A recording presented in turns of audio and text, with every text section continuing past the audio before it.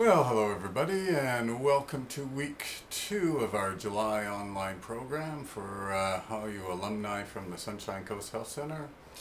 And this month's theme is on spirituality. Actually, the theme is on what is spirituality.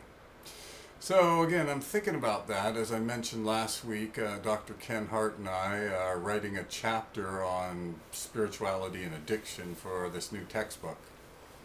So even we're trying to figure out what spirituality is. But I was thinking, if you remember when you were here, we made this big point about being true to yourself, right?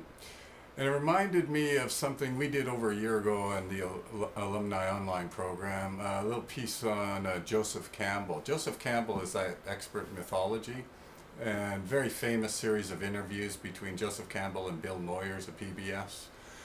As I mentioned on the written portion of the online program, I'm sure you can find this in your local library, or got some bucks, you can go order it online, of course.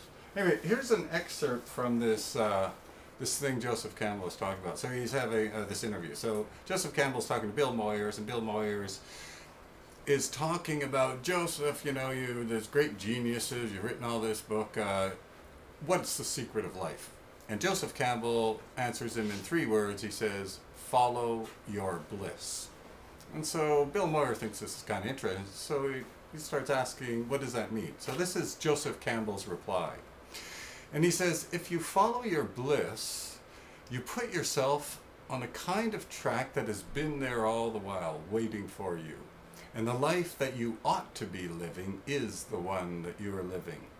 Wherever you are, if you are following your bliss, you're enjoying that refreshment, that life within you all the time. I thought that might be a good definition of spirituality too.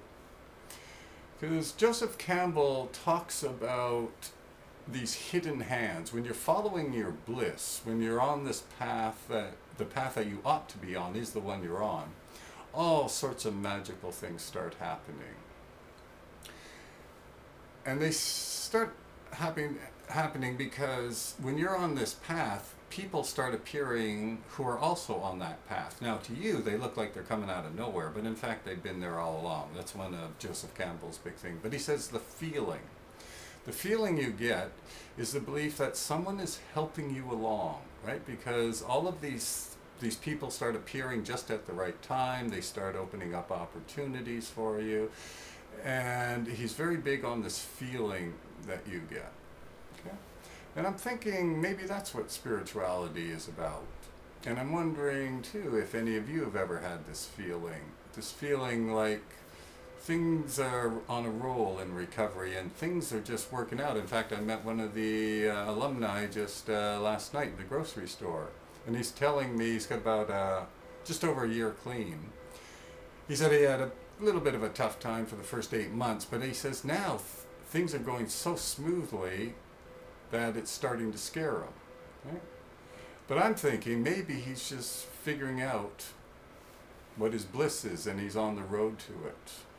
And he says things are just, it's amazing. These things are just appearing out of nowhere, the right person at the right time, and life is just getting better and better.